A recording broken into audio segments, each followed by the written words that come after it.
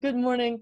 With us today, we have Bradley Gawthrop, who is an awesome all-around maker who's working on a few cool projects. But also, today he's going to show us how to design an art PCB. Here I what's am. up, Bradley? Nothing much. How about with you? Not bad. Do you prefer Bradley or Brad? It does not pay to have a preference. So I'm perfectly happy with either one. It's one of those names where people are going to do what they're going to do. So it doesn't pay to worry about it. Cool. So you're also known as Tall, Dark, and Weirdo on Twitter. Yes. Cool. So what do you get up to? What do I get up to? Well, by day, I'm a mild-mannered electrical engineer for Conservify, and we build environmental monitoring hardware. So the kind of thing you throw in a waterproof box and stick in the Amazon somewhere to record any number of things from water quality to weather to any relevant environmental data. And then they all have different kinds of radios in them to get that data back out to the people who are interested in it. So we're in the business of pushing the barrier to entry for environmental sensing down so that you can put those sensors into the hands of people who need them. And more of them in the hands of even like field scientists who aren't necessarily cost restrained in the same way, but where they can have, 60 data points instead of 20 for the same money. That's a huge difference for the actual publishable data. So that's conservify.org? Mm-hmm. Cool. All right. So what are we getting up to today? Well, I thought we'd talk a little bit about PCB art. You've got a badge competition going on right now, and I've got a little bit of that stuff going on as well.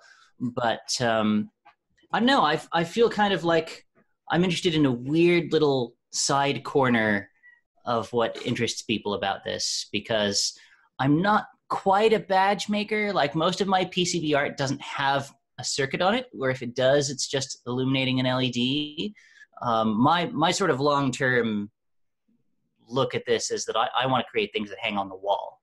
Wow, yeah. My planning horizon right now goes out to 12 by 18 art pieces made in low quantities that hang up. That's wow, cool. the direction I'm going going a canvas rather than a little... Like I have a printing background. Years and years ago, I was a printer for many years, 6 or 7, I think.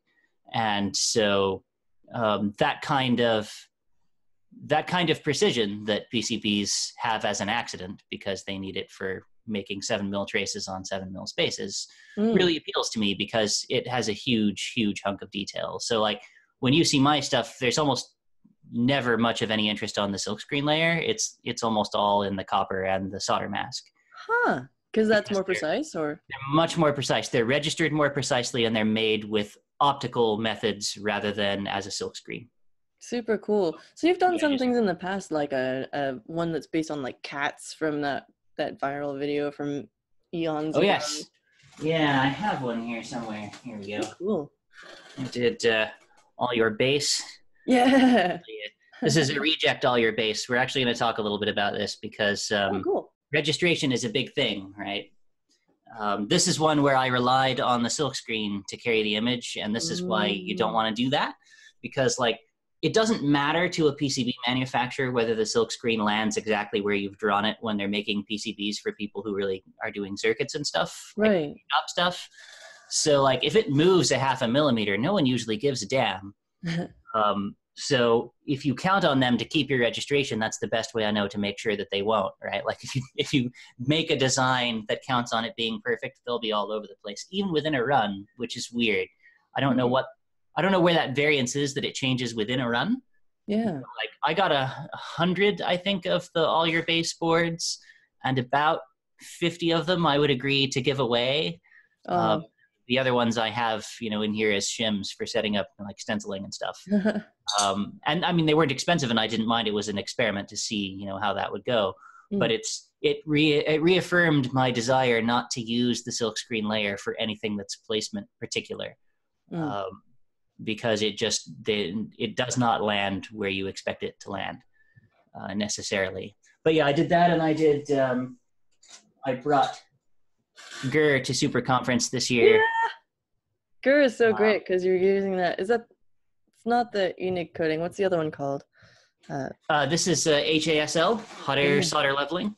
So it's just been coated with the least little bit of solder, which makes it shiny and silver. So shiny. And it is shiny. And I was kind of surprised. I didn't know how well it would hold up, and they seem to do okay. And this one has a couple of reverse mount LEDs on it, but unfortunately I don't think I have a battery here to plug it in and make its eyes glow, but its eyes glow. Yeah. Gotta have glowy eyes. This one, like, I was more careful. We can actually pull it up on the screen in a minute. I was more careful to make sure that the placement of the black didn't matter all that much. Like, if it drifts around, like, it still looks kind of okay. So that's using a black silk screen. Yeah, this is white solder mask and a black silk screen, and then just HASL for the pads. It very much confuses PCB manufacturers when this kind of stuff gets pre-flighted. They're like, really? Like, you almost always have to do some hand-holding to get them through. PCB Way made these for me, and with a little bit of cajoling, they were fine. The quality is actually really nice. That's an interesting stipulation, that it's not all technical challenges. Some of the challenges are human. Well, some of them are just plain communication, because like the sort of challenges that they're used to dealing with through the language barrier at your average PCB fab are things where you can point at a component and say it's the wrong way, or, you know, the pad has been covered by solder mask or something like that. And so, like, if you're trying to say, no, it's supposed to look like that, it's an art piece, you know, in 2 or 3 years, I suspect that will no longer be a surprise, but it's still kind of a surprise. I imagine the weirdness of the things that people are seeing in those settings is significantly moving forward right now. So it'll be easier, I think, in a little while than it is today. But right now, there's still a lot of, what the hell are you doing? Why does the circuit not make any sense? These pads don't go anywhere. They don't route to anything. Because to them, it just looks like their pre-flight process is broken. Like, they have shit Gerbers that aren't going to make what people want. Right. They don't want to ship and that even stuff like out. if you're trying to work in the PCB software, that can also be like, you're not allowed to do this. Oh yeah, totally. The PCB software is so not designed for this. Yeah. So what's your process like? Can you show us? Yeah, let me flip this around so I can show you what's going on here. Sweet. Here we are. Yeah. So, like, I with a printing background, I tend to be a vector kid, so I work in Illustrator, and this is a million-year-old version of Illustrator, right, to match my million-year-old workstation. But the thing about PCB software is that at the end of the day, it all compiles to Gerber, and Gerber as a format is crap. Oh no. It's good at doing circuit boards, like it's the middle of its range, but what it's not for is illustration or printing or anything remotely like that. It's just not very good at it. So, like, it does not support compound paths. So like, if in Gerber I want to specify a donut, and I say, oh, here's this circle, which I'm going to fill with an ugly color, and then I want to knock a circle out of the middle of it. Oh. Like, that is no problem for design software. It does this every day. Like that. Gerber has no way in its language to specify this. There is no way to overlap two paths and say one of these knocks the other out. Yeah. So there are also no serious ways of doing curves that are appropriate. Like, they're all specified as sort of subsections of circles, which is mathematically nasty to try and work out from Bezier curves, which is what illustration software uses. Yikes. It's just sort of universally an ugly format to try and do this kind of work in, because it's just not what it was designed for, and the standard is 1 million years old. So you end up having to either manually or with clever software go into all the compound shapes like this and actually slice them open somewhere. But you end up cutting them. I'll do this manually just as an illustration. You end up cutting them with a shape. Almost like if you were doing a stencil. Yeah, exactly. So like, if you cut all this stuff up like this and you do that programmatically, like, it doesn't look any different in the output stage because they fit together exactly right. But you end up with something that doesn't have a closed path in it anymore. You've got two completely closed segments that don't overlap anything else. Mm. So that's what ends up being required for this job. Now, that job in my workflow is done for me by a clever script. And actually, I made a video about this that we should link to so that we don't Oh, that looks so cool. hit all of the details. But there's a script that I helpfully didn't keep the window open because I wasn't thinking. There's a script that goes through and takes SVG files and slices them open for this purpose. Did you write the script? No, I have contributed to its repo because I wanted to make some changes. Like as it, there it is. As it comes, it was actually written by the guy who does Espruino, the JavaScript on micro platform. He wrote this script. And you just feed it an SVG file, and it spits out a script that you can run in Eagle that draws the shapes out. And it works pretty well, but Eagle doesn't handle the complexity very well, so there are a number of workarounds that are required. So that's what we'll talk about. So if I'm starting with art like this, this is the base PCB and copper, Wow. and then solder mask, and then silkscreen.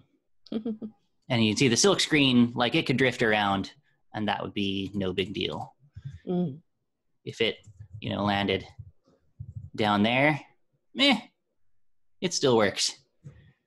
So it's kind of durable in that sense, which is important with silkscreen because you never know where the PCB manufacturer is going to land it. Yeah. So what I will do, I work in the actual layers that are going to go on the PCB just to keep my own head straight and to make it look right. Like the solder mask layer in here is slightly transparent so I can see the copper through it because that will be true of the real thing as well. Oh, yeah. So like these are all the copper traces underneath, which I've just specified as being kind of a pale gray, nearly white. So when I put this over it, it actually looks more or less like the real thing will look. And cool. That's super helpful. The drawback of that is that that's not actually what the software wants. When you get into what the software really wants to see, solder mask is a reversed layer. It's actually stop. Right. It's called T-stop for the top layer because what it is it wants a polygon where you don't want solder mask to go. So that creates an extra step for me where I have to go through and reverse this out at the end. But it's helpful while you're actually drawing and stuff to have it looking like it's really going to look so you don't confuse yourself and paint yourself into a corner because it's surprisingly easy to do.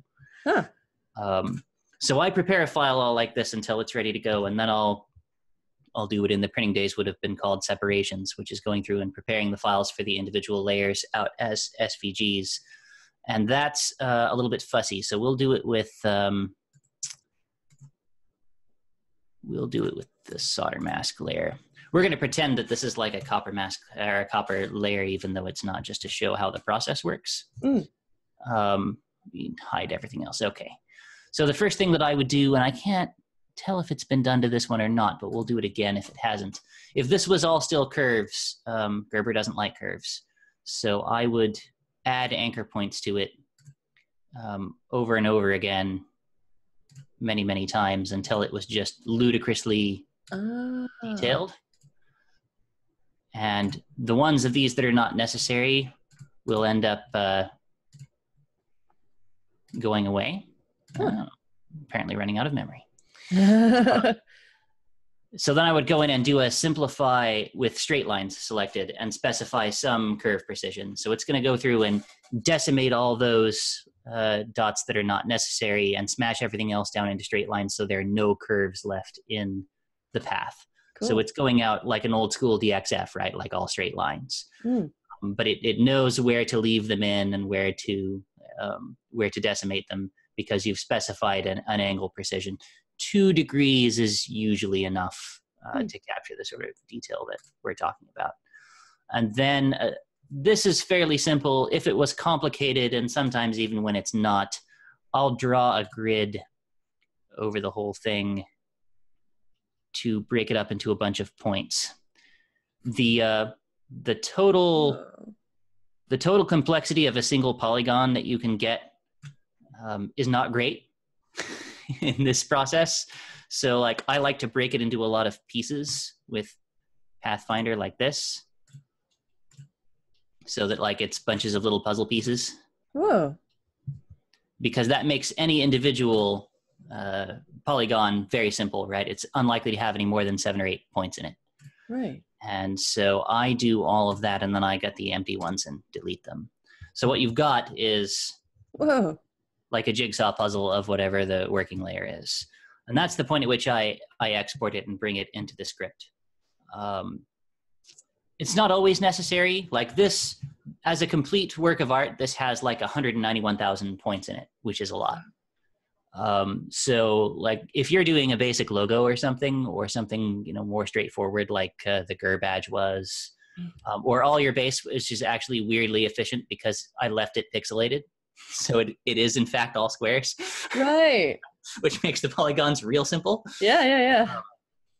That may not need this kind of approach, but when you do start getting into crazy stuff like this, which you don't see very often. I should make a pixelated Archie now. Yeah. Well, he's not actually pixelated. He's just been cut up. Because once you get down, like if I wanted to do this the easy way is to feed it into one of a million scripts that would actually rasterize him and just turn him into a bunch of rectangles. Like that's what the import scripts for Eagle do if you feed them images or logos, right? Is they rasterize it all at a given resolution. I don't like doing that for a couple of reasons. I don't like the quality that it produces. The resolution is almost never high enough. It produces a very messy file. The files tend to be huge, even by my standards. I've never cared for that rasterizing approach, though it is like the de facto industry standard. If you pop open PCBs that have art on them from Adafruit or whoever, like if you open up the Grand Central's PCB, which I had open just the other day because I was learning from Limor's amazing routing. Cool.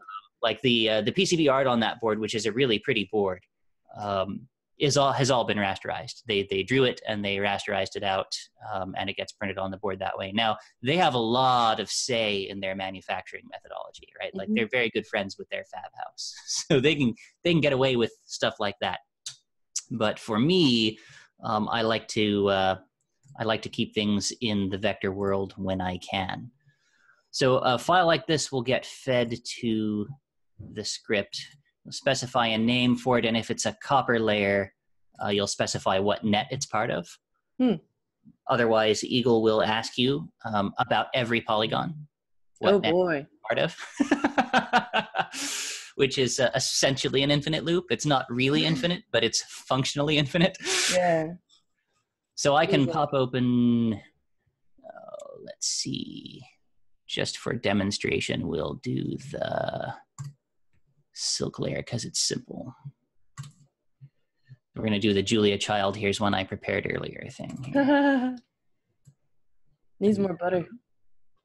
Hello. Everything needs more butter. True. It's the secret to cooking. All right, so it's going to chew on that for a minute. This is not a super fast machine, though it was considered so in its time, but also JavaScript is not what one would think of as a performance platform for this kind of work. It's also cool that they made a little HTML interface for it. Yeah, well, I mean, it's all in that HTML file. It's not even just the interface. Like the whole thing runs in browser. Wow. Which has upsides and downsides. In the end, we will end up copying gobs of text out of a form field in this HTML file and pasting it into the actual file that we feed to Eagle, which is not super duper elegant. But, you use the tools you have to hand. So totally. My contribution to this repo while it's sitting here chewing on it was just adding a field for a signal name that was originally not supported because people were almost always putting stuff in the silkscreen layer where it doesn't matter. Silkscreen don't have a signal. And so every time I would try and put stuff in copper, I was facing this endless loop of, hey, what signal? Hey, what signal? Hey, what signal? Oh, no. was like, oh, this is going to be a pull request. So I went in and changed that, and the author very graciously merged it for me. So which of the Metro boards are you talking about? But are you talking about the Metro M4 or the Grand Central? The Grand Central is the one that has beautiful art on it. I can actually pull it up here because I have the other browser is perfectly happy to run while this one is log jammed. Ooh, look at the 328 there. Oh yeah! Wow. The back has this gorgeous. Wow. Isn't that cool? That is so cool. I had no idea. So like it's got this crazy AdSambi 51 on the front, which is 0.4 millimeter pitch, right? Like it's a beastie. Yeah. 128 pins. Wow. And because Limor is a steely-eyed missile woman, that board is still a 2-layer board. Wow. Like they have routed that whole thing in 2 layers. And somebody was asking me about whether they should go to 4 on a project that they were working on. And I'm like, well, it depends on how much time you want to spend. If you want to be, just incredibly OCD about it, you can probably get away with 2. They're like, oh, well, I have all this stuff. I'm like, no. Let me show you what all this stuff looks like. Go look at the way that this board is routed because it's amazing. And it genuinely is. I think Limor is still doing all the board layout over there. But whoever laid this board out, I'm pretty sure it's her, is really just exceptional. It's an amazing piece of work. It's an education. One of the reasons why I like open source hardware is because you get to sort of stick your fingers in the guts of other people's work and see how they're doing stuff. Yeah. In this case, like Limor's been using Eagle since I was a babe in arms. So not really. She's not that much older than me, but she's been doing it a long time, and she spent so many hours in it that she's just got an eye. And it's amazing to go through her boards and just see how well everything is put together. Just the level of thought that she gives to that stuff. Like, to keep her manufacturing costs down, it's obviously nice to be 2 layers, but it's also nice for her to have nice fat traces. So like this is 0.4 millimeter pitch. So she breaks out 7 mil lines from there, but then she fans them out and they get fat almost immediately. Right. She breaks them up to 10 mils as soon as they're a little ways away from the chip so that her yields stay up. That sort of stuff is just amazing. It's just experience on her part. Oh, wow. Look at that. Come through. I want this on a t-shirt. That's amazing. I know, right? The one of the copper of this looks really cool. I almost screenshotted it and sent it to you just because it was so trippy. Oh, yeah. But yeah, it lets you see where all of the different, polygons border each other and that it has caught them all and that they are correct. Wow, super rad. Barfed a huge amount of script into this text box, which we, can capture and then paste into whatever's handy. I usually use Atom. And then just save that out into the file, into the format that Eagle uses to do its scripting in. And then you just run those scripts back to back and you end up with something like this. Now, once in a while, and I haven't tracked down where this error is yet, something about the way that the polygon interpretation is being done. Occasionally, this script will spit out polygons with 4 points that all have the same coordinates on them. Oh, no. And Eagle will cry. You'll be running the script and it'll be like, on line X, there's a bad polygon. And so you can actually easily just go in and remove those. They don't actually affect anything, as you might expect of a polygon with 4 points that are all on top of each other. Yeah, because it'd just be a point, right? Right. So like there's nothing to draw, right? There's no there. So like sometimes you have to go through with an editor and knock a few of those out if you're dealing with something really complicated. Again, this is like 190,000 points. So this is very large PCB projects have many fewer points in them than this one does, just because it's pushing the envelope a bit. But you can see that it comes through in the manufacturing view and looks right. And this file could be cammed out and prepared for manufacture, and we're gonna, because I want to make some and send you some. But yeah, that's kind of what my process looks like. And again, the details are in the video. You can link to it. It's a process sort of bounded in by weird details that you have to pay attention to. When I have to wash these SVG files through Inkscape because of the way that Illustrator deals with color in its SVG files. And it's like, in general, just kind of a format nightmare right now, which I am assured by people in a position to know that Eagle is getting proper vector import, and that's on their roadmap and that they're working on it. Hooray! And when that happens, life will get easier for everybody. The process is similarly ugly on the KiCad side right now. Like, again, it's easy if you want to rasterize, but if you actually want to keep your vector art vector, it's a mess. I have crashed. I mean, I'm on the Mac, so KiCad crashes if you look at it sideways. Yeah. Platform, it's a lot better in Windows. But even on Windows, I have never been able to make anything of this complexity come into KiCad without crashing it. And the scripts that are supposed to convert from one to the other are also things that I have taken great delight in smashing to little tiny bits. So I use both KiCad and Eagle every day. I don't particularly have a dog in the fight there to the extent to which there's a fight. But for this, KiCad just won't do it. At this point, not in my experience. By the time you get much over, 15 or 20,000 points, KiCad just chokes and dies. It's just not prepared for that.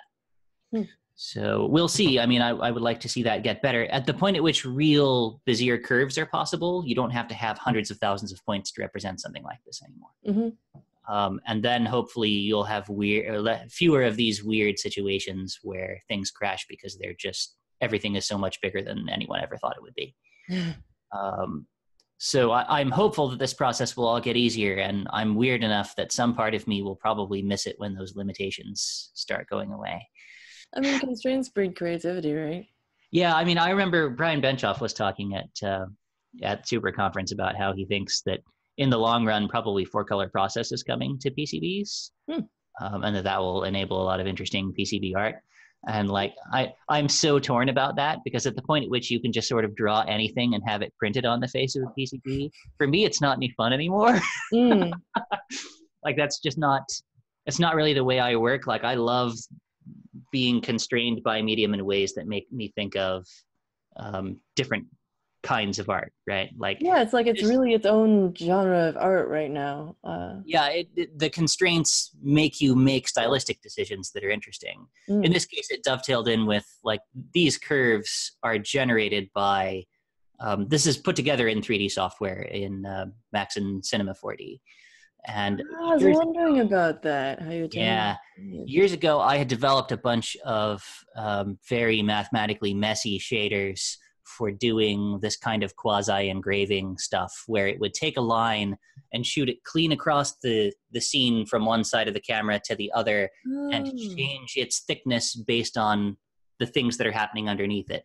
What the illumination was that was under it, the angle of the thing that was under it as related to the camera, and that it would be durable through noise. So you could take what started out as straight lines, distort them with some kind of mathematical noise, which you can see has been fairly subtle in here, but it's obviously they're not straight lines. And then do those transformations about the scene underneath to those lines after the noise hits, so it still lines up neatly to the edges. And the fact that I was doing PCB art just reminded me that I had done all that fussy shader nonsense years ago. Fussy shader nonsense. That's the title of the video now. There you go. Because, like, what you need is something that reproduces well in the engraving sense. This is essentially like a photo engraving process, right? Like, it's done optically and then photo etched. And so you need something that can convey some 3D data, but you can't really shade, and halftones are kind of shit. So, like, it's really hard to convey 3-dimensional shapes this way unless you can come up with some way to abstract them. So that's what we ended up with. Awesome. So what's the next step here? Well, at this point, this is ready to go into CAM. So, like, I could come over here and produce files to send to my PCB maker and watch the system scream and cry. So what you've done in theory here is that or I guess in practice, but off screen, you've pulled in the copper layer, the silkscreen layer, and the solder mask layer. And a board outline as well. Oh? And a board outline. Yeah. Which is the other one. So yeah, I washed those all through the export process in Illustrator to SVG. I popped them open in Inkscape and assigned them a color and saved them again, which is really dumb that you have to do that. But there's the inside baseball reason why that's required is because Illustrator doesn't actually treat anything in SVG as if it has a color. It draws all its paths and then it assigns colors to them with styles. Interesting. And the script that does the conversion from SVG to the Eagle script format throws away anything that doesn't have a color associated with it because it assumes that it's guidelines or other non-printing stuff. So it will read an Illustrator SVG file just fine, but it also throws out 100% of what's in it because it all looks blank. That's awful. So I have to open it up in Inkscape and assign colors to everything. Any color will do just to make it visible to the script. That's so weird. So yeah, there's lots of, again, this is kind of nightmarishly wonkish territory for technical stuff. No non-technical artist would tolerate it. That's why you love it, though. Well, yeah, that's exactly right. Like, I love this space where you have to have some of both. It reminds me of the early days of the web, where, like, in order to have a web page, even on, a shared platform, like the old, GeoCities and stuff, you had to have a certain amount of technical competence. Yeah. Like you had to have an aesthetic sense, but you also had to have technical skills. And that's where PCB art is right now. And I kind of, website. Oh, sorry, go on. I was just gonna say, I sort of appreciate that trapdoor in it, that it requires you to be multidisciplinary. And that's because it kind of is two things smashed together, like visual art and technical PCBs. Like, it's still at that point where they're kind of two disciplines coming together. Yeah, and I'll be interested to see whether the PCB makers get fed up. At some point, like I expect to see in the next, I expect to see in the next couple of years that some of those houses who don't know how to quality check and kind of pre-flight this kind of stuff will say, real honest to God active circuits only, please. Because this kind of thing is probably a disproportionately high amount of their customer handholding. And I don't know that it's making them huge amounts of money. Yeah. So it's definitely pretty small runs. Yeah, they're small runs. They're often fussy PCBs in all kinds of different ways. I mean, the nice thing about this is, like, I am not sweating the details of the copper layers in here, right? Like, I don't have to make connections to 0.4 millimeter QFNs with any of this. So, like, if their process doesn't quite perfectly hold, that's no big deal. But they don't know that, right? Like, they don't have a way to do this, to do their quality control for art. Yeah. Although, who knows, maybe this will inspire some companies to start having more precise silk screening. Yeah, I would love to see a specialty house come along that was doing optical silk screen instead of actually doing it with silk screen. Like, you can order that as a special order thing. Essentially, it's just another layer of solder mask that they mask out the same way. And that was paying attention to that sort of thing and was catering to badge makers. I don't know if you could make money at it, but it would be interesting to see someone try. Yeah, I used to do silk screening for t-shirts and things, and it would be interesting to just, like, take a panel of PCBs and, like, stick them under a screen and, like, do a multi-layer colory thing on it. I feel like a couple of people have tried that trick. The difficulty of it is in finding a material you can get to go through the screen that will live through reflow.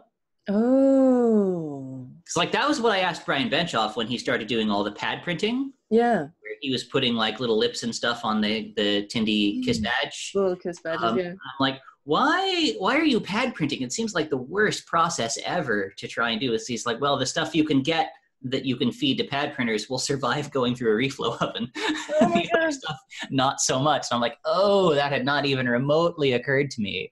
So yeah, you have to do a lot of sort of material science head scratching, I think, to make that work. I suspect there's something out there that you could silk screen that would survive that process, but you'd have to go and find it, and you'd spend a lot of money doing it.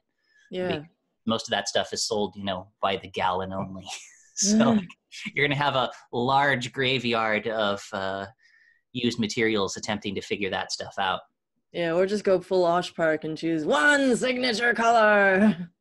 Yeah, I think the better bet than actually silk screening on them, I think, is to find somebody who's just willing to do any number of optical solder mask layers, because the materials already exist for that. Yeah. Is there and anything really that pay attention technically to limits you from putting solder mask on top of solder mask? I don't think so. I mean, it's probably from the circuit standpoint, it might be a little awkward. Like it has a thickness. So if you start piling it up near ICs and stuff, like you could probably make ICs sit a little wonky on the board. Like they would sit up on the little hill of solder mask if you had applied huge amounts to it. So you'd have to pay attention. But I don't think there's any theoretical reason why you couldn't do 3 or 4 colors if you were willing to pay someone to go through the process for you. Just exorbitant amounts of money. Well, and especially if they're going to pay attention to the registration, because suddenly, that setup process can turn into a real nightmare for them. I think you couldn't do it, I think, with the sort of equipment that's currently being mass produced for the job. You'd have to build some custom kit. So whoever goes down that road is going to have, $500,000 of upfront expenses figuring out how to do it before they figure out whether there's enough of a market to make it back. Right. And that's a tricky place to be in. But a lot of that whole section of the industry, not just as it relates to PCB art, but sort of in general, small scale electronics manufacturing is due to get kicked in the ass in a good way, right? Like, yeah, disruption. Yeah, so many of the problems that we have, I mean, I'm in this situation with Conservify, right? Like Conservify is not in a situation where producing 5 or 10,000 of anything we make fits the problem that we're trying to solve, right? Like eventually we might be in the business of making 5 or 10,000 of something, but like a lot of the most interesting problems for electronics to solve right now are in that medium scale that's terrible to produce. Right. It's more than 250 and it's less than 2,000. And lots of projects from badge life to environmental this or prototype that or things for geeks like you and I to play with. A lot of that stuff falls into that quantity range, and we're going to have to get much better at producing in those quantities than we are right now. We need options we haven't got, right? Because it's too much for tweezers and not enough for pick and place machines. Yeah, I mean, there is the like open PNP that's going on now, but even that is like a huge amount of effort for an organization or a person. I love that OpenPNP exists in the world, but it's sort of where KiCad was years and years ago. Like they have a long list of things they want to do, and they don't really have the resources. I mean, building a pick and place machine is really hard. And I mean, pick and place machines also have serious limitations to them in that sort of form factor, right? Like I can spend $4,000 and buy a 30-feeder charm high pick and place machine that doesn't suck, but it doesn't really solve that problem, because the thing about pick and place machines is when you pay someone for short run production on a pick and place machine, what you're really paying them to do is set the machine up and set the job up. The amount of time it takes to do that is much longer than the time it's going to take it to run the job, right? Like your whole economic situation is dominated by what in printing we used to call changeover, which is, changing out the paper and getting the file loaded up, and getting everything calibrated, because the machine runs so fast. Like even cheap ones, they're like 2,000 parts an hour. Well, I heard for that. Oh yeah, I heard for that reason it's often cheaper to get things printed in CMYK instead of just black and white, because just the changeover costs more than they will simply run it with the other wells just sitting there and not actually printing anything. I've seen it happen any number of times. A lot of that business used to go to essentially copy machines, like direct to image Xerox machines and stuff like that when I was in the business. And digital press is now replacing a lot of that stuff, and it's the same way. But this is the big problem in electronics, as far as I can see right now, is how we deal with this span between low hundreds and low thousands, where so many of the interesting problems are, but there are no good solutions for manufacturing. And it went from being something I was very interested in to something that was in the middle of my job, because that's right where Conservify is. Right. So it's seems like the perfect time to join then. Yeah, it actually, it's a perfect job for me in lots of ways. I'm really happy to be there. It's good people doing good work. It's nice to use your superpowers for good. I had some offers I was not excited about in sectors I would not be excited to work in. Engineers all over are, experiencing that. Like, do you really want to go to work for defense contractors? Do you really want to do law enforcement. All of those things are present. But yeah, they have really interesting problems to solve, and that's enough to get me into a job usually. Fantastic. So before we wrap up, I wanted to show people the Conservify website again. And also, actually, if you have anything that you'd personally like to show off. The idea was that the website that I run, the accumulator, was going to start picking up all that stuff, but then I got to where I had 2 jobs. Originally I just stashed the conference talk materials there from the talk I gave at Super Conference 2 years ago. Mm-hmm. It was going to be bigger than that, and then it just my life swallowed it up because I ended up. It happens. Well, but yeah, follow me on Twitter if you're interested, and my stuff always comes along there. Cool. And then we have this website, which is just conservify.org. And then, of course, we have Hackster.io/contest/badgelove, which is going until the end of March. And you can win $5,000. But more importantly, you can have an impetus to finally build that project that you've been really excited to make with PCB art, and share it with the world and win something cool. And honestly, as a maker myself, I find that just having an external deadline is really helpful. So go ahead and check that out. By all means. And we should link the YouTube video that I did on this process that we just talked about. Yeah, it has huge numbers of details. Oh, fantastic. Bringing vector artwork into Autodesk Eagle, and it's under the accumulator. So when you see my little oh, cool, yeah, multicolored thing there, you found the right thing. But yeah, there are tons and tons of details in that process. Too many to sort of go through in a quickie. It's a 21-minute video, and it's well carved down. It took me like 4 hours at the terminal to make it. Wait, yeah, we'll put that link in the description of this one. So yeah, if you're interested in doing it the really mad way of keeping it vector the whole way and making your life difficult, ooh, that's where you find out how. But it is, in my opinion, worth it if you have really complex vector art. Glorious. Cool, thank you so much. This is awesome, and I can't wait to watch that video. I can't believe I'd never seen that one before. I thought I had even sent it to you because we had talked about it before. That I was planning to make one because I had worked out a methodology which turned out to be a real sticking point. It took me about 2 months to figure out how to get complex vector art into Eagle. And reliably is in air quotes here because like there's and stuff like that. But like to where I could actually get whatever I did in Illustrator into Eagle. So I'm hoping that situation is going to improve on Eagle. But until then, this is a workaround that works if you're willing to put in the time. Sweet. Awesome. You rock. So excited to have you on the show. Thanks again. Have an awesome rest of your day.